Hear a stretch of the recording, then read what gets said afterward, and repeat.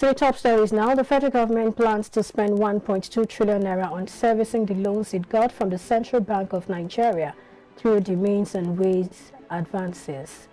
The 2023 fiscal framework document obtained by newsmen showed that the federal government allocated 6.31 trillion naira to service its total debts.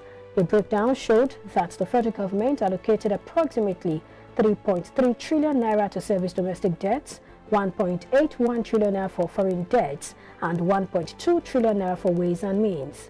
The document also showed that this was the first time the federal government was making a budgetary allocation for ways and means. However, the CBN has said on its website that the federal government's borrowing from it through the ways and means advances could have adverse effect on the bank's monetary policy to the detriment of domestic prices and exchange rates. And now the Ports and Terminal Multipurpose Limited Command of the Nigeria Customs Service has said that the introduction of Vehicles Identification Number (VIN) for clearing of imported vehicles led to a 40% drop in imported vehicles in 2022. The outgoing controller of the command, Acting Assistant Comptroller General Suleiman Bumai, who disclosed this on Tuesday while briefing journalists on the activities of the command for the year, said that the command generated 229 billion naira as revenue into the federal government's coffers in 2022. He said that the figure represented 96% of the revenue target of 238 billion naira set for the command for the period under review. Bumai said the revenue generated was 5 billion naira higher than the 224 billion naira revenue collected in the corresponding period of 2021.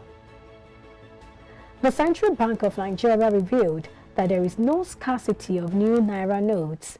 This was disclosed by Godwin Emefiele, the CBN director, represented by Musa Jimo, director of the Payment System Management Department of the bank in Jos. The Nigerian Senate urged the CBN to extend the deadline by 6 months, but the CBN says there is no going back on its January 31st deadline. The CBN governor also advised Nigerians to deposit old notes before the deadline, insisting that there is no going back.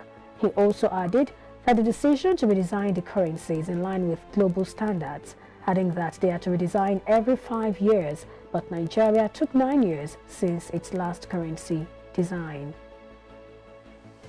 Coca-Cola Company has unveiled programs aimed at reducing plastic waste around the globe in furtherance of its environmental sustainability project. The company made this known in a release titled Coca-Cola Strategic Intervention in Environmental Sustainability.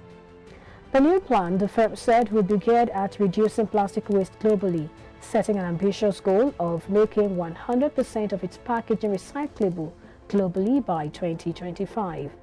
It added that the company had begun by redesigning PET for its products in order to make them recyclable.